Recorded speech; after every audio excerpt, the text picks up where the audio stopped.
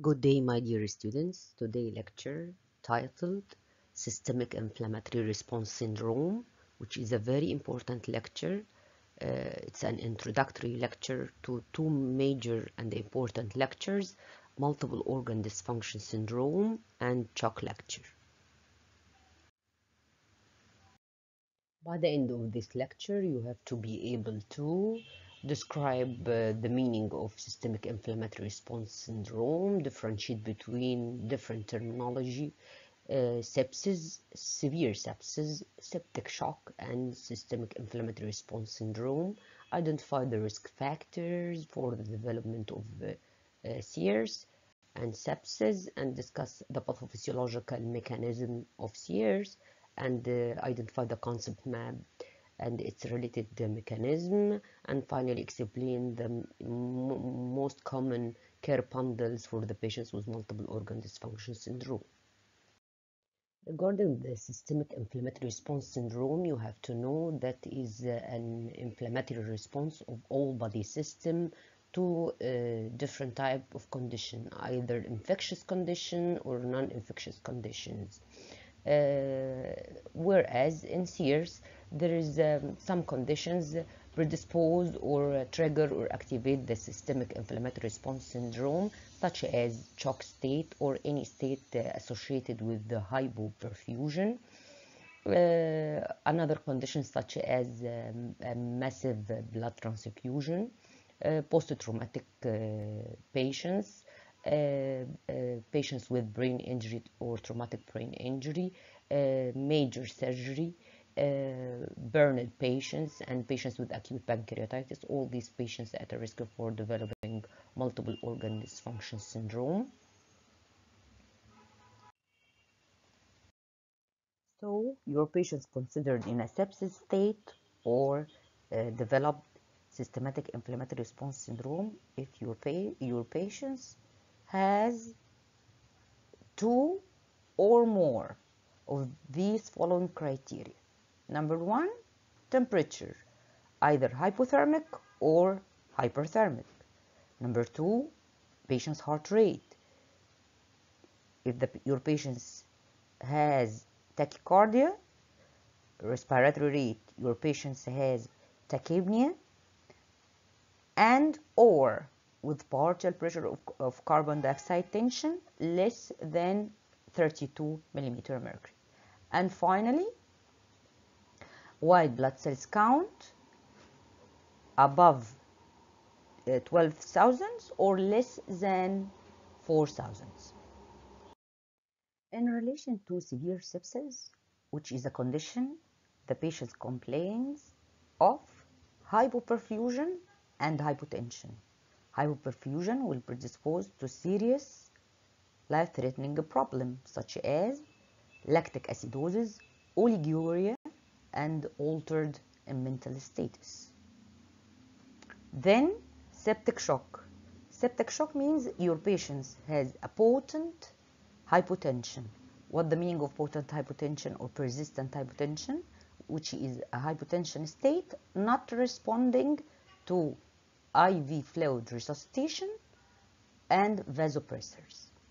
And finally, final terminology in this lecture is organ dysfunction, which means that the organ not functioning adequately.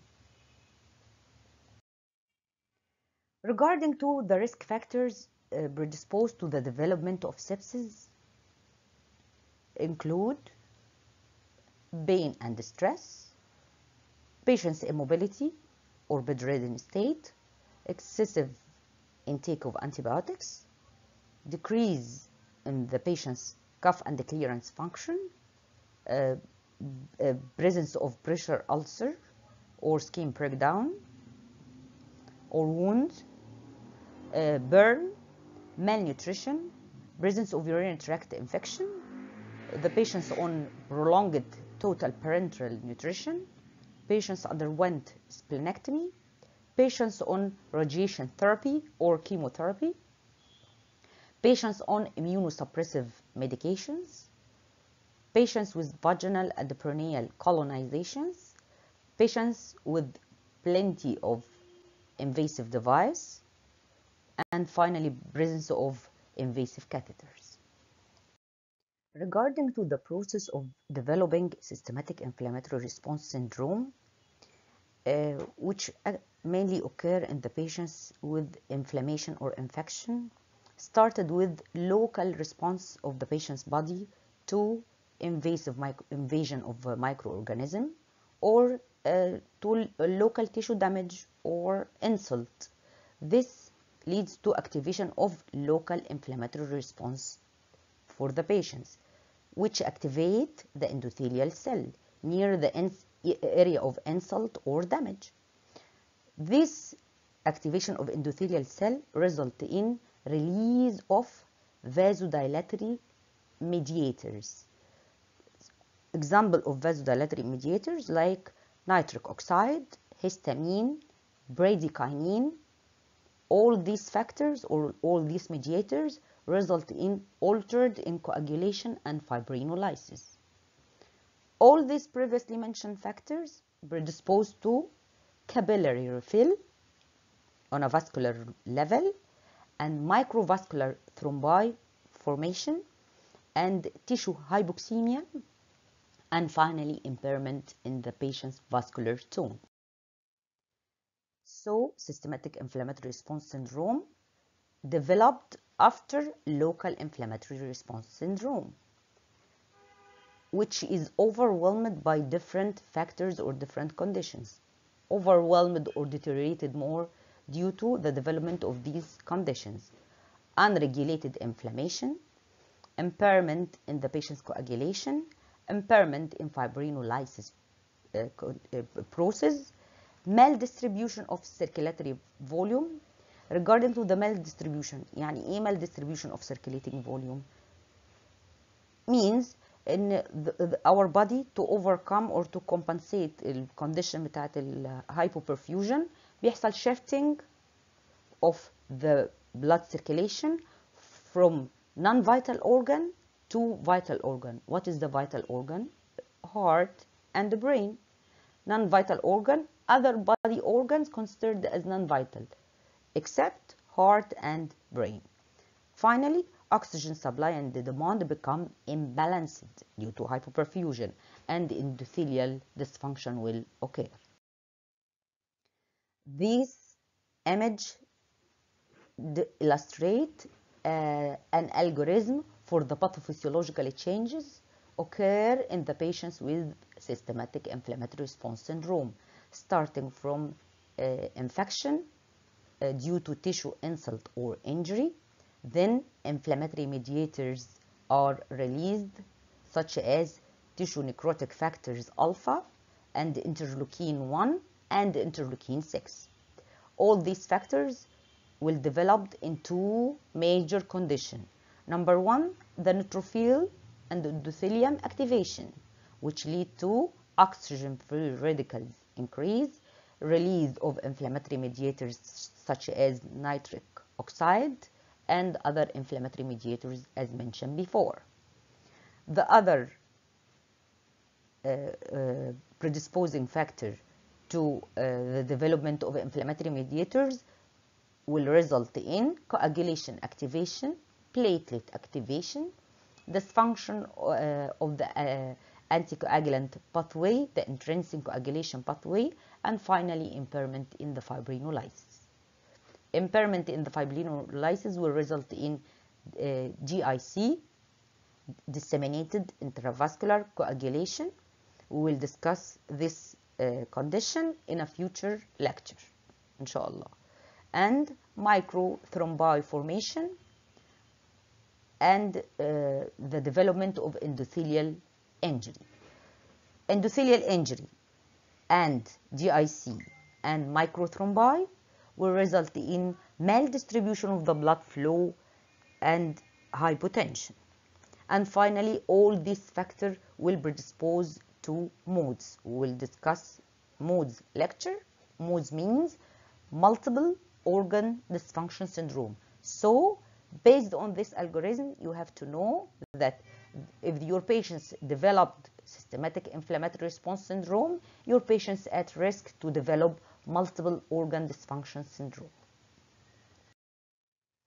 This concept map identify how the patients with systematic inflammatory response syndrome can develop multiple organ dysfunction syndrome, either due to infectious factors or non-infectious factors. Infectious factors like any source of infection, bacterial translocation, infection, microorganism in the circulations, and as well as non-infectious factors such as severe trauma, multiple trauma, excessive tissue injury, ischemia and perfusion conditions, and prolonged or severe hemorrhagic shock, and finally patients with acute pancreatitis. Either infectious causes or non-infectious causes predispose to the development of systematic inflammatory response syndrome. What will happen after the development of systematic inflammatory response syndrome? you will find disseminated activation of leukocytes and systemic release of the inflammatory mediators, which interacts with the endothelium and responsible for endothelial damage or injury, and finally apoptosis. After the development of systematic inflammatory response syndrome, three major complications will occur. First one, hemodynamic changes, which is characterized by generalized vasodilatation, myocardial depression, and intravascular pooling and redistribution of circulation, as we mentioned before. The second consequence of systematic inflammatory response syndrome is microvascular changes in a form of increased microvascular permeability, which predispose or leads to tissue edema and arteriovenous shunting and obstruction of the flow and maldistribution of the circulation. And the third consequence of the systematic inflammatory response syndrome is defective oxygen used due to impaired extractions, which result in abnormal function of the oxygen in our body and predisposed to tissue hypoperfusion. All these factors finally predispose to the development of organ dysfunction, multiple organ dysfunction modes.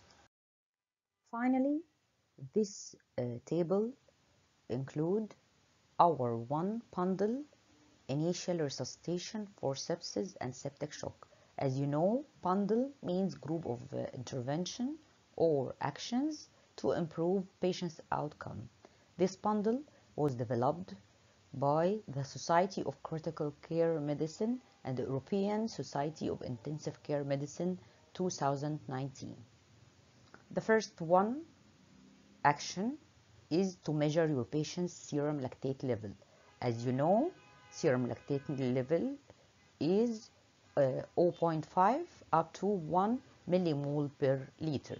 Then obtain a blood culture from your patients before starting any antibiotics. After obtaining culture, then start administering broad spectrum antibiotics, and then start administration of intravenous fluid resuscitation by crystalloid, such as normal saline or lactated ringers, to improve the patient's hypotension condition and improve the higher lactate level. The formula to calculate the fluid resuscitation is 30 milli per kilogram of body weight of your patients. So weight your patients, measure your patient's weight, and then times by 30 to calculate the proper volume required for your patients. Then the final intervention or action to apply the vasopressor medication to correct the patient's hypotensive state, to maintain your patient's mean arterial blood pressure more than 65 millimeter mercury. How to calculate the mean arterial blood pressure? The formula is patient's systolic blood pressure plus 2 diastolic blood pressure divided by 3.